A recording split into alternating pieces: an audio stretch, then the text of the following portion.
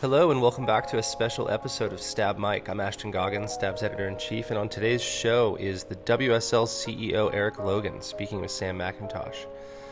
Sam and Erik spoke on the eve of the announcement that came today that the WSL is proposing broad and sweeping changes to the structure and direction of their tour.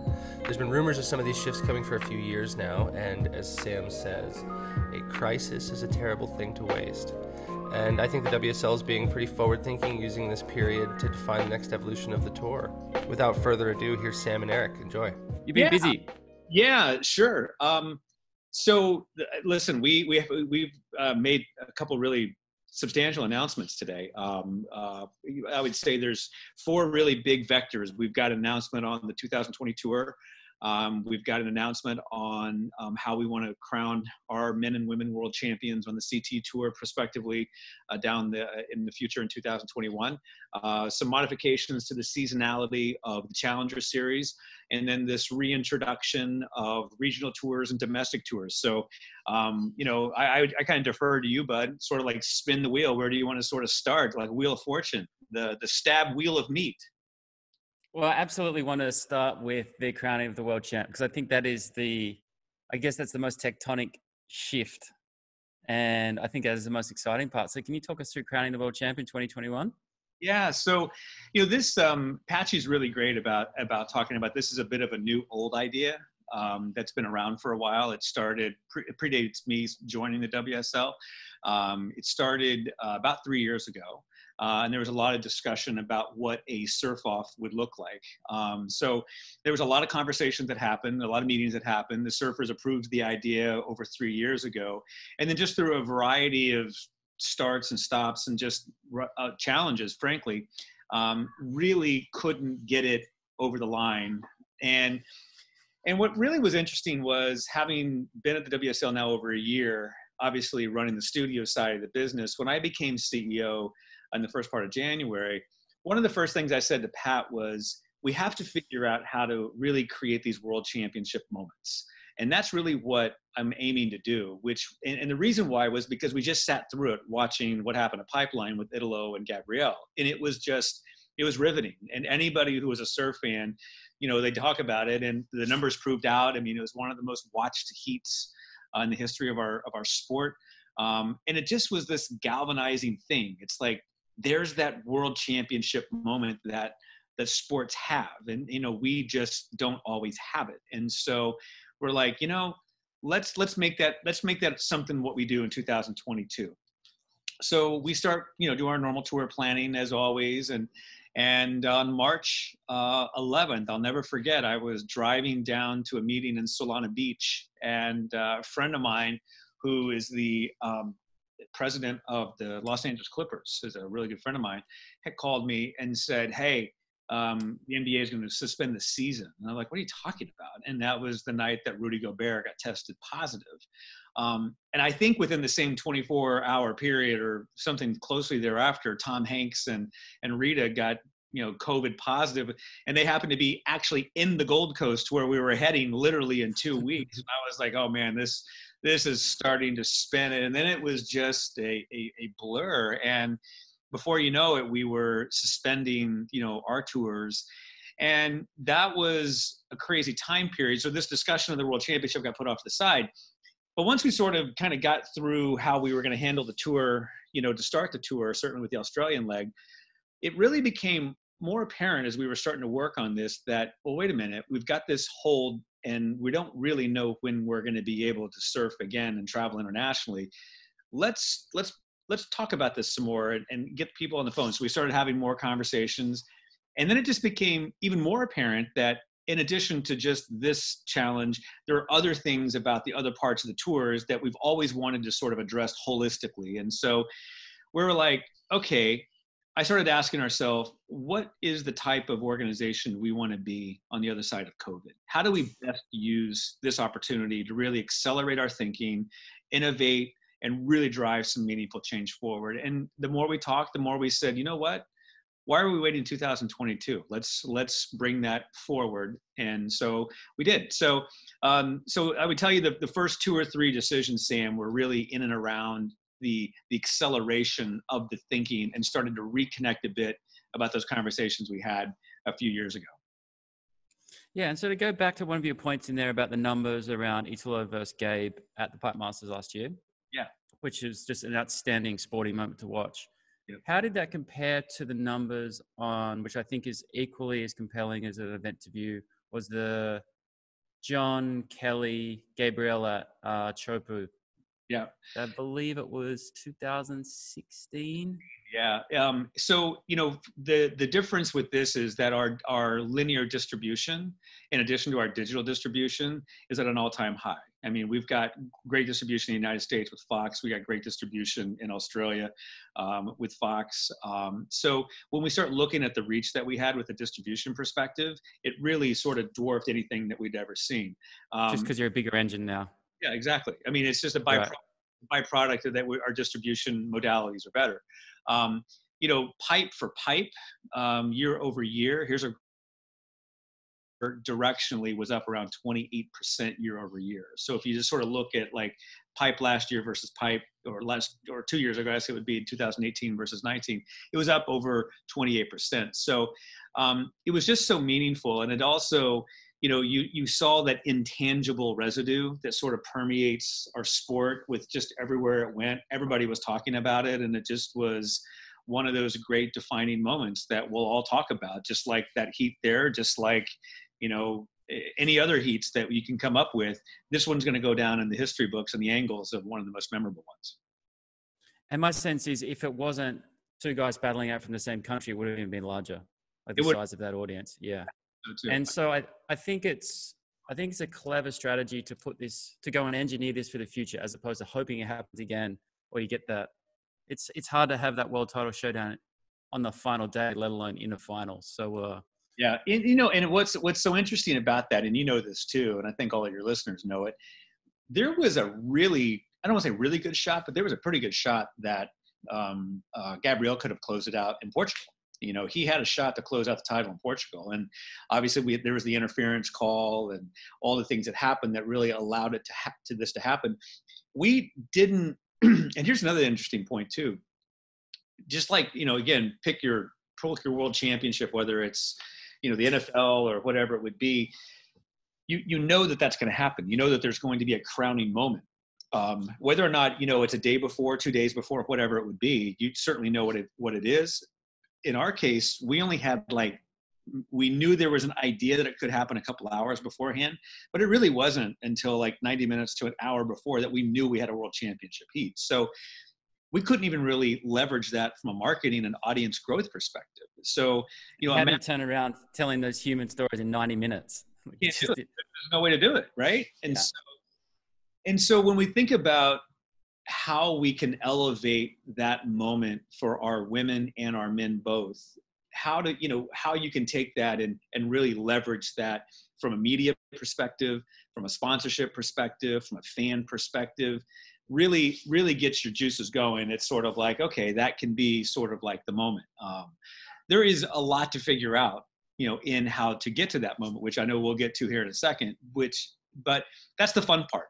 I think that's the fun part. And I think it also speaks to why we're sort of announcing it this way, Sam, which is, we're just kind of coming out saying, as I like to say with the organization, we're going to the valley. We're heading to the valley, or we're heading over the bridge. And a lot of I know you have many friends in our organization, and they're like, man, Elo, he's always like, go to the valley. Not quite sure how we're going to get there yet, but we're going to the valley. And this is a really good example of that, I think, which is, I think we all agree that this could be a really powerful thing for our sport. And, in collaboration with our surfers, our media partners, our sponsors, and even our fans, I think it's going to be a fun process to really harden this day down. And then all the questions that sort of come up out of it that we haven't quite completely got all the way through with, we can get there. I was saying this the other day, which was, there's one or two ways you can do this. You can go sit in the dark and sort of roll it all out and tell everybody it's done, or you can kind of say, hey, this is where we think we want to head with the sport and the organization, and sort of do it a little bit more out in the open. I'm a bit more of a guy who likes to lead transparently. I like to be very open. I'm very comfortable with that. I like the questions. I don't run from them. And I lean into them. So I think this is going to be a tremendous journey and a process, and a lot of fun for us. Okay, so you've gone and put the caveat in that, hey, we don't have this nutted out, so I'm going to go and ask the questions you probably don't have answers to yet. By the way, I knew you were going to ask me. I just might as well just head it off at the pass, Sam. But go ahead. I can't not. So, Of course. Any indication on the number of surfers and the location for this event? No. Does it feel like Hawaii? No, I mean we don't. So it's a great question, and it's the question everybody has. So what we've decided to do is sort of begin with the end in mind, which is, we want to have that moment where we see the buzzer. I go back to that image of Italo in the water, just his hands up in the air. He's on the inside of pipe, and he is completely mob thronged when he gets out of the water, and that all of that. So I go to that and go, okay, that's what we want for our men and our women. So then we start reverse engineering how we get back there. What's the right number? What is the weighting of the points going into it? How are you determining? Where do you want to do it? All those sort of things. So we haven't gotten very far down that road. So we're starting that process with our surfers, to be really honest with you. We're starting that process with what is the right number of surfers for our men and our women. And again, when you start doing that, it's like, you start thinking about, okay, location. Hey, good news is, both for our women and our men, both of them in the existing season today in 2 world-class locations. I mean, for the women, Honolulu is a fantastic location, and obviously Pipe is the proving ground. So, we're not really focusing on that piece yet. We want to make sure we get this surf off right, and there's still a lot of work to do on that. Yeah, and I believe I did some research with Dave prior to the call yesterday, and he said there's been sign-off on from all the world champions. Is that correct? Yeah, we've spoken to all of them. I think they all love the idea. And the article that hit the New York Times this morning with quotes from Caroline and Lakey. Also, we had a World Surf Weekly drop with Tyler Wright and Connor. They all in their own ways have the different vernacular of the opportunity to win it in the arena, as some frame it, in the ocean, as others said. It's just really powerful, and what that means as a competitor, how you have to now elevate your game. Their words back to me through all the variety of conversations that our teams have all been, it's going to bring out a different level of competition for everybody. I think we're going to see a different type of surfing for that. I think it's going to be exciting. But yeah, I mean, our teams have talked to just about all of them. I can't confirm if we've not missed one or not. Obviously, there's a lot of questions that come up when we bring it up, like, how and where, and all, the same ones that I think that everybody has. But we're really starting to get into it. And I've got all the confidence in the world in Pat and his team and the relationships that they have, that we're going to be starting to knock those pins down. So we've also put a marker out there, Sam, this morning, that in early July, we're going to come back to the larger community in the same way we did this morning and share with them more information. Like I said, want this to be, open and transparent with everybody. Yeah, the negotiation that goes down with those top surfers about the size of the people who go to the final is going to be an interesting conversation. Yeah. Because I think everyone will be leaning for a top 32.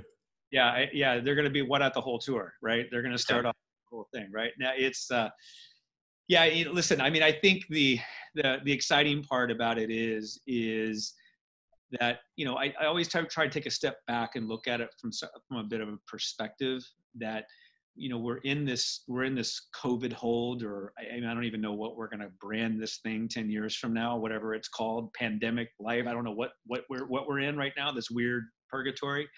But I think we're going to look back at this, and I just want to make sure as the organization that we're all challenging ourselves to really think and innovate and take the time to do what it is we've always wanted to do. I mean, oftentimes in business, and I've run a lot of different businesses, as you know, the consistent complaint is you don't have enough time to really stop and think and plan. And, that excuse is not applicable today. That excuse is not true today. We've got time. So that's kind of my point. Let's get after it. So, but yeah, those conversations they're going to be fun. Maybe I'll tape a few of them for you, Sam. It'll be some good content for Stab.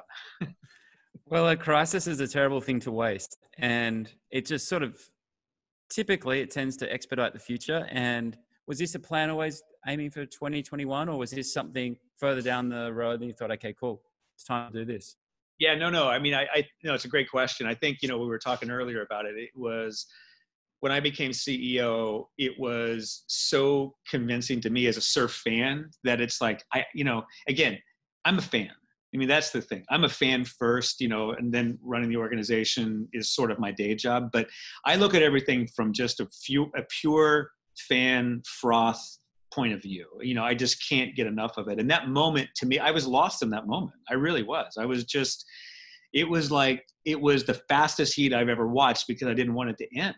And, and I've watched it a number of times since then. And so we always thought that we were going to have to do this out in 2022 for, a number of reasons. And most notably, it was just going to be hard to have time to get to everybody. It's going to be a challenge to get to all the world champions, to talk to all of our sponsors, to line up all the media partners, to get them understanding a change.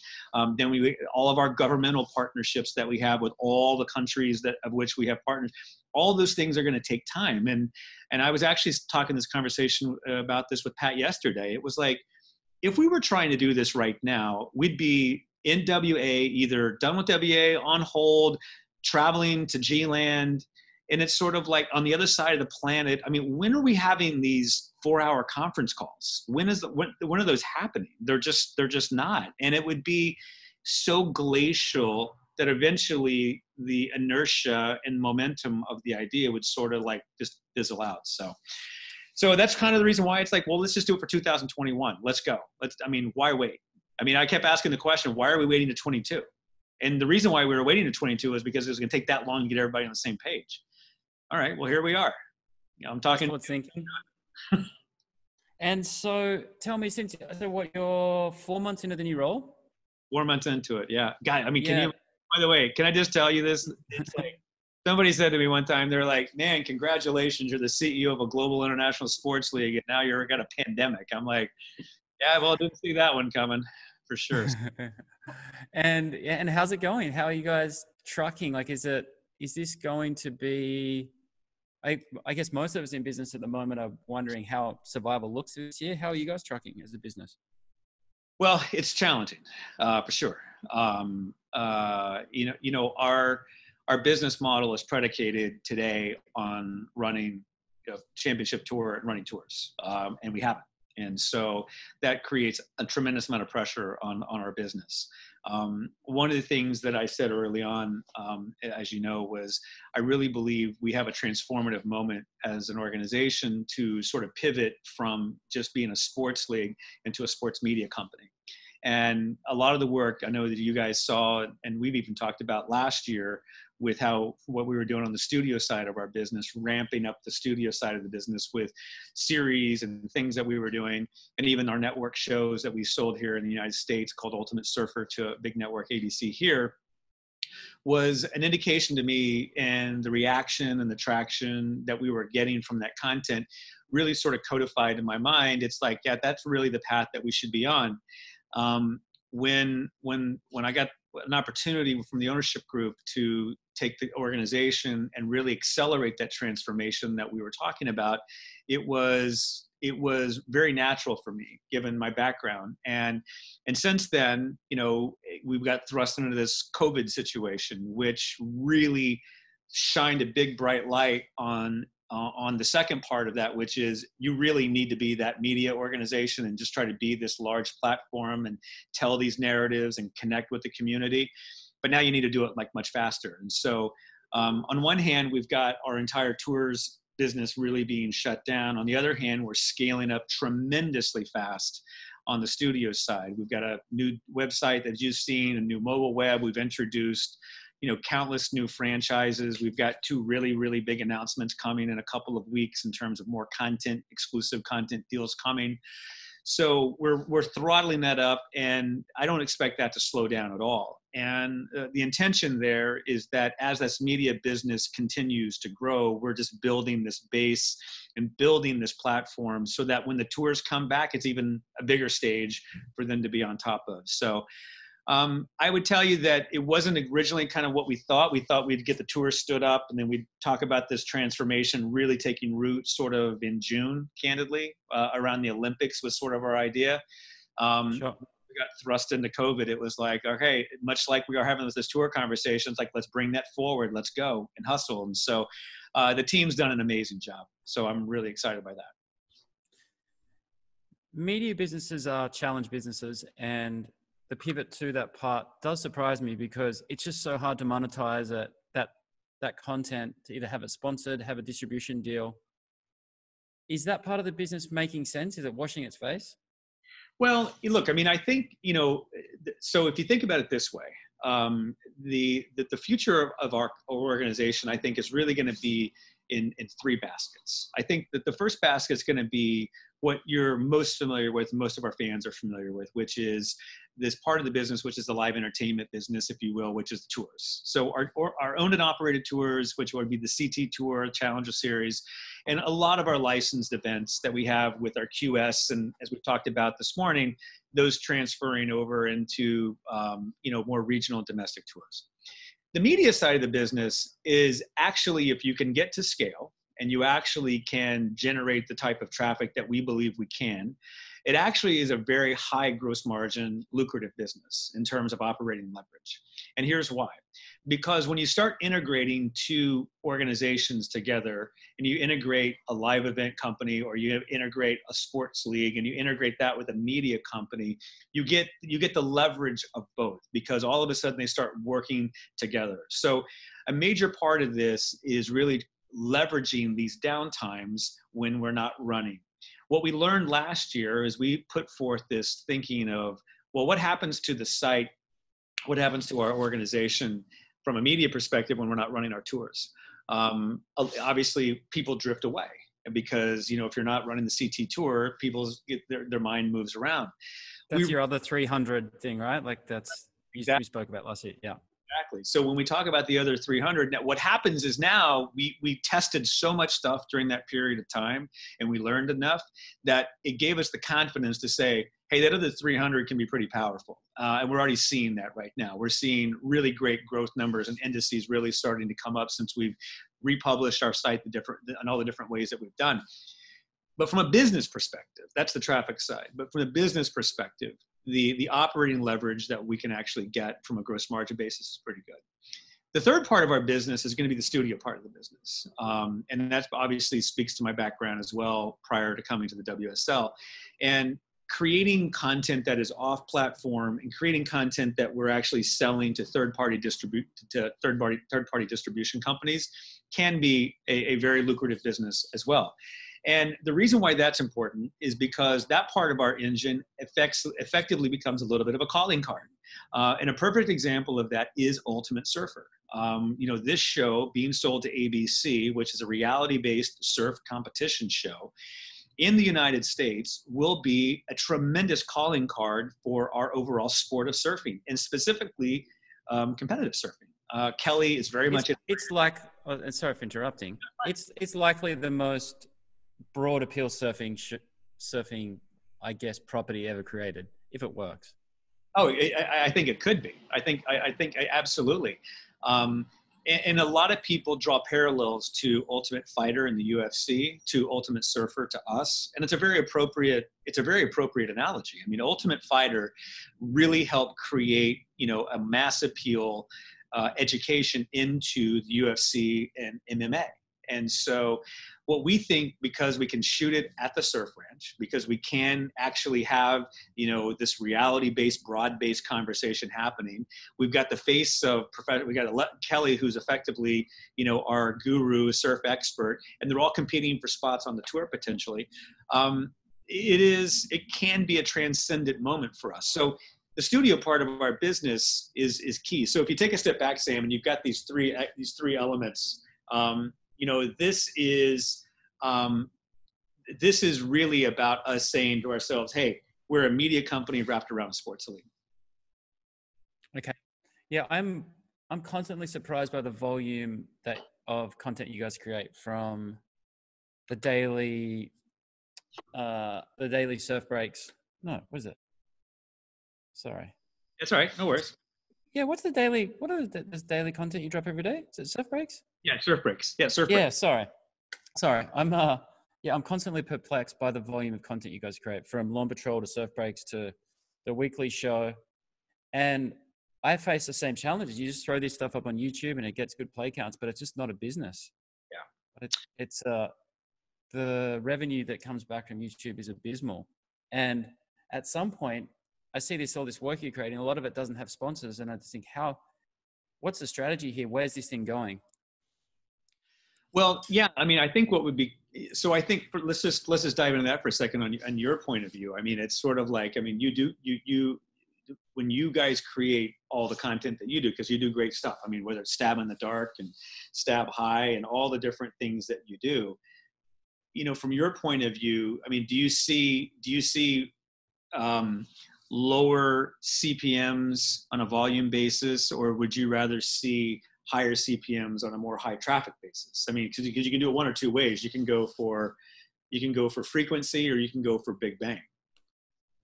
Well, I think gaming traffic and gaming play counts is really simple. And I just think, I don't think traffic is truly your audience. I don't think traffic builds a brand. So it's sort of finding that fine line. Yeah. And I think, one of the things that we don't want to do, much like you, is I don't think we want to like game the traffic. That's really not what we're here to do. What we're trying to do is establish a voice, establish a narrative around the brand of what we are with the WSL. I also think an important thing is much like with you, trying to become a habit. I think one of the things that's great is, when your brand can become habitual, that's when you get this evergreen traffic, and you don't have to game traffic, to your point. Yeah. Okay. And so I guess it's been a pretty short tenure there so far, but what have you been most proud of in this period for your work at WSL? Well, there's a couple of things I would look at. I mean, I think, when you look at, I've been there for about a year plus, not counting this, including the CEO side of thing. A couple. One is you sort of talked about it, which was this great increase of content that sort of happened. We did that with the existing infrastructure and people that were there. I mean, we've got such great leaders of teams. I mean, obviously, most of them. I mean, I think Dave's gifts that he has, Proden, has really been great from a brand perspective. Tim Greenberg, who really has helped lead a lot of the production that has gone along the way. And we had all of these great assets that were looking to be deployed from a vision perspective. So I'm really proud of how the team sort of like adopted a new content philosophy and really leaned into this other 300 idea that we've often talked about, Sam, that is like, okay, sports league, now we're going to build this media company wrapped around. I'm probably the most happy about that. From like a singular thing, I think getting Ultimate Surfer created and launched and sold to a major television network in the United States. I don't know if your listeners will appreciate just how hard that really is and just how rare that is. Granted, it's not been taped yet because of COVID, and granted, it's not on the air yet, so it's a little too early to unpop the champagne. But as of even at the call yesterday, I mean, it's still on. We're ready to go. We've got contingent dates sort of built. When that happens, that's going to be a very proud moment. And so that will be pushed back to 2021, obviously. Yeah, I don't know is the answer. I think right. The networks all have some really significant challenges with their fall schedules because the entire town, Hollywood, is completely shut down right now. But we've got holds on different places and times that we could actually do these events, tape them.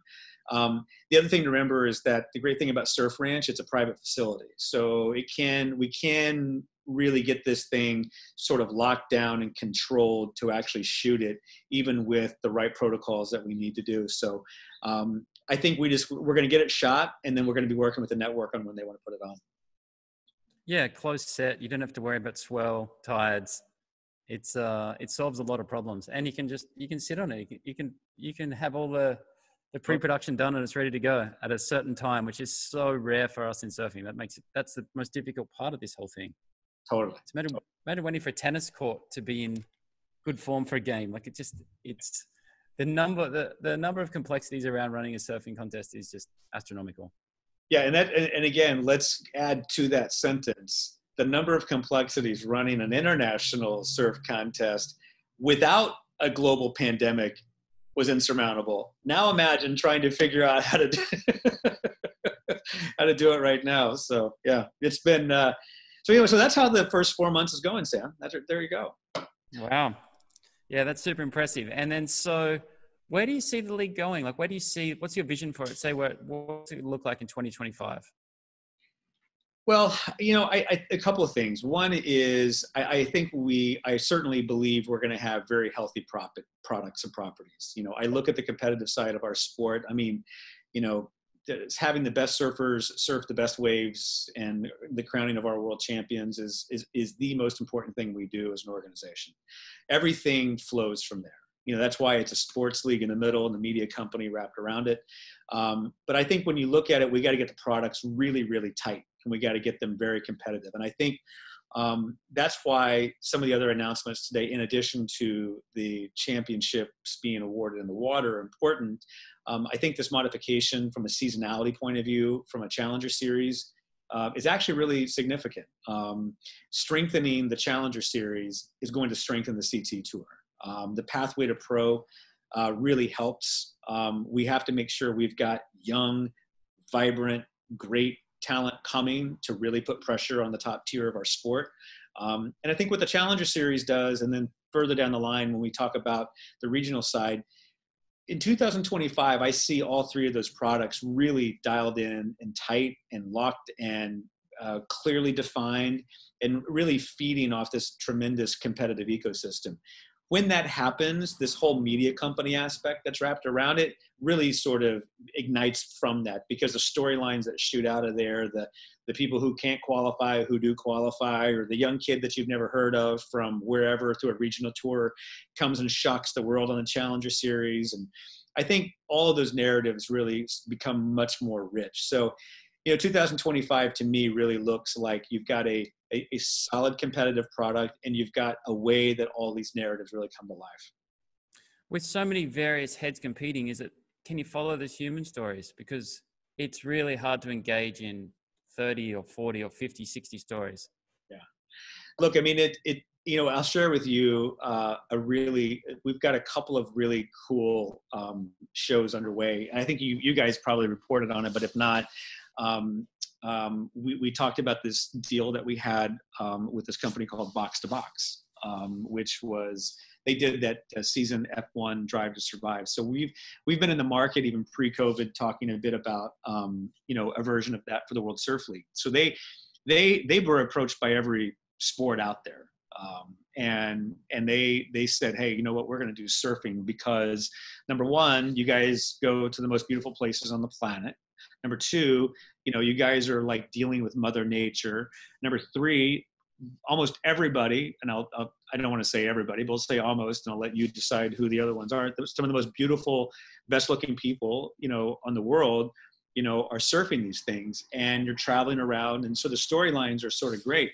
So when we were developing the show, it was really interesting. It was hearing these networks and these partners that we have in town really sort of playing back to us, the narratives. And the way I'd answer your question is, one of the things I've learned of being a storyteller most of my life in the content space is the compelling stories will always come to you.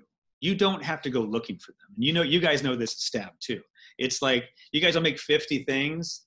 you know pretty quickly when you're making them, it's like, these are the 4 that really matter. And of those 4, this one is going to be the one that really sort of drives it.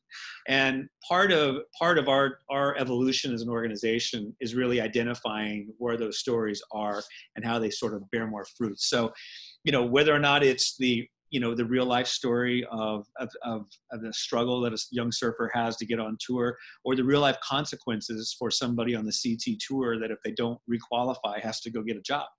So, those are the stories that really sort of connect, in addition to what's happening in Steph Gilmore's life, what's happening in Gabrielle Medina's life, and how are they living? I mean, we're all fascinated with stars. I think the gold, frankly, is going to be the human stories. And I always say when we make content, the viewer has to see themselves on the screen. The more we can mirror back where people are, the better we're going to be as storytellers. Agreed. And I think the scope and the storytelling that you will have on the Big Wave Tour, I think that's an area that I think will just grow and grow, especially the fact that you send guys out to Nazare. Like that is just, I think that event, it blows my mind. I hope you have good insurance, because I think it's, I can't even find the words. That just, watching that event, I just can't believe no one's died there. Yeah, well, I mean, and you've seen, I'm sure, the footage. I mean, Kai Lenny has got some of the most amazing footage from that day. I saw something recently. It was like a GoPro in his helmet. The size of that barrel cave that he was in Nazare was, I don't even know what to say what that was. That was like not real, but it was real. But it was unbelievable. Extraordinary vision. Extraordinary. Yeah, it's, but, I think that part of what we can do as an organization is create a platform that encourages and promotes more narratives like that. I mean, I don't think it just has to be one time. I mean, that was a tow event, and, it was a lot of vision that Pat put together to put that event together. And I think that, that if we weren't towing that day, we probably weren't running that day for sure, and so, it was exciting and compelling to watch. Okay, one more question before I let you go, and I appreciate your time. Oh, of course, no worries. The move to pay-per-view and trying to monetize your audience, are you focused on these distribution deals, or you think this might be the future for you guys? It's always a conversation, to be really honest with you. And I think that as you grow an organization, one of the questions you always ask yourself is, who can monetize the audience more effectively or better? In our case, that's the question that we're consistently asking ourselves. So you say, okay, do you want to do a larger exclusive rights deal? Do you want to make it more free-based and grow the reach of the organization and make it an ad model? Do you want to get a core nucleus and introduce a paywall and charge a premium with no ads and monetize it that way? Is it a combination of the three? So I think that's a constant conversation that we've had as an organization as long as I've been there, dating back over a year now. I think coming out of the pandemic, though, really just growing the sport and growing the reach really is the priority. That's where, my focus was last year when I was doing the distribution deals, which was really focusing on how we grow the sport. And again, some of the deals that unfortunately we didn't get to uncork this year, but we announced the first part of this year is, we had a deal with Channel 7 in Australia, as you know. I mean, that's not a small distribution deal. That's fairly substantial. And in addition to Fox. So, that was really where the focus has been. And that's probably where the focus is going to be in the near term.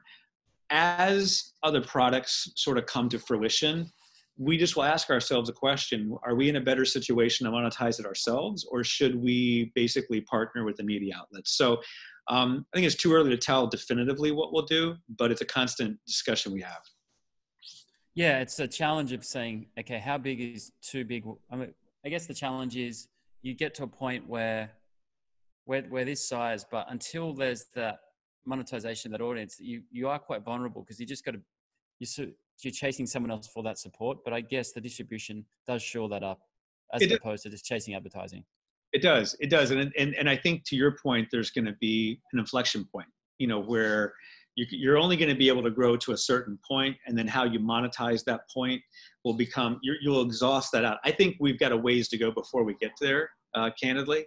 And so that's part of the reason why taking advantage of, all the content that we're making now, increasing the platform's capabilities today to distribute it out as a publishing platform, Ultimate Surfer, the Olympics forthcoming, some of these moments that we're talking about, all of these notes in this symphony that we have, I think really point us into a direction of like, okay, this is really going to help our audience growth and distribution. Once you get all the way through that and get to the other side of that, you'll see a normalization of the audience. And I think at that point is when you start asking yourself the question, okay, have we undervalued it, overvalued it from an economic point of view? And should we put up a paywall? And if you do put up a paywall, there could be different aspects and avenues, much like with you guys, you guys do certain pay-per-view events, and have attempted to do some of those in the past. Is that something we could do? For sure. I mean, it's something imminent, but it's something we've talked about. Yeah, I think it'll be a lot easier for all of us to do it if we all sort of head in that direction. Yeah, because there's just an education process. Yeah, but the expense of it, though. I mean, as you know, it's like, it gets to be. It's always challenging when you have a free product, and then you have people. To unsell free is a hard proposition. It really absolutely is. And it's very risky. And oftentimes, a lot of people are like, "Hey, just put the paywall up." And okay, I mean, sure, you can do that, but there is a dark side to that moon as well. And you only get one bite of the cherry. You can't go back after that. Really tough. It's really tough. Yeah. It's really tough. Well, thank you for your time, Erik. I also wanted to say, I know in these times when everyone's sort of fighting to keep their business alive, doing things like you guys have done with the Stay Local program, I think it's super impressive. And I wish you guys all the best this year. Thank you. Yeah, listen, we love supporting. It's an important thing to do. This is a really hard time for the industry. A lot of us have lost a lot of friends who've lost jobs, and our intention with our organization is to try to be a platform that reminds people and tries to connect communities. So I think that's an important thing for us to continue to do. We're happy to do it, and I do think we're going to be surfing sooner than later. I don't think this is a forever situation.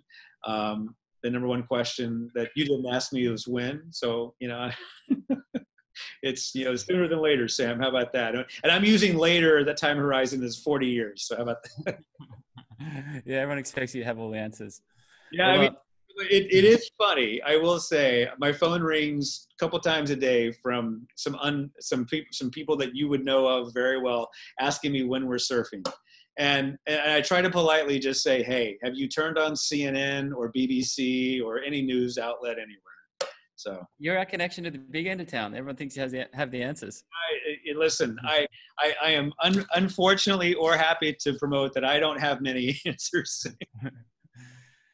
Well, thanks again. And I really appreciate your time. Thanks for listening to Stab Mike, Stab's semi-irregular audible offering, and thank you to Dave Prodan from the WSL for helping to line up this interview. Mikey Ciaramella and Stace Galbraith will have an episode of Cusp breaking down some of the proposed changes and looking at what those mean for both fans and surfers on tour. Look out for that later this afternoon.